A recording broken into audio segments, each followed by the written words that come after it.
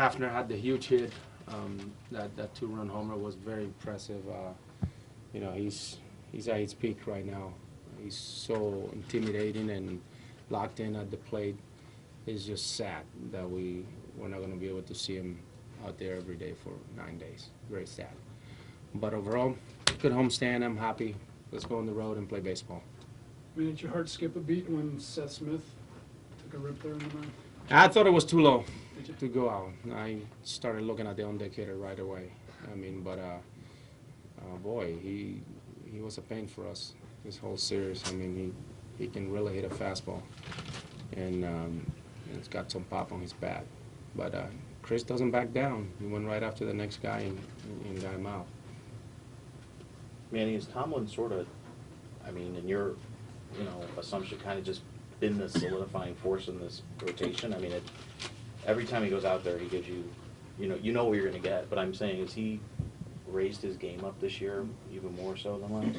He's probably been the most consistent one. Him and Masterson, they both have been very consistent. With Tomlin, it's I know what I'm going to get. I mean, they're either going to hit him and I'm going to have to go get him. Usually it's going to have to be after the 5th because I never had to go out there and get him, before the 5th. But he makes our job easier. He throws strikes. He feels his position well. He holds runners. I don't have to be trying to be, pulling any magic tricks with pitch outs or throwovers or anything like that. And he helps himself in so many different ways. And he's very tough when you haven't seen him.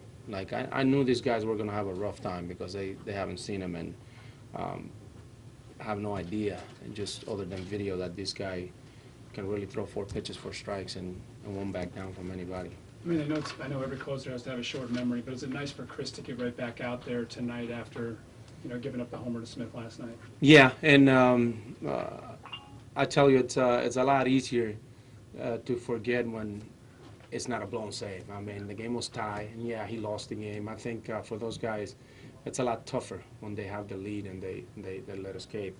But he does have short memory. I mean, he's got the right makeup for that type of job.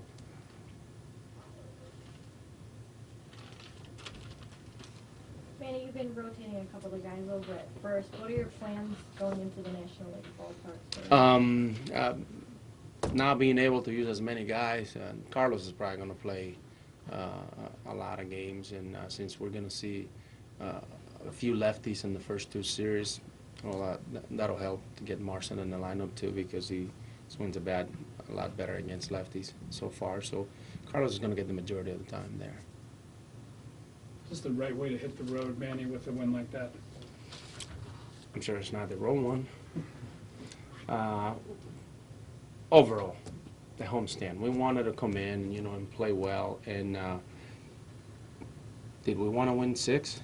Yes, but we'll take 4 and 2, and especially looking back to where we were, 7, 8 days ago.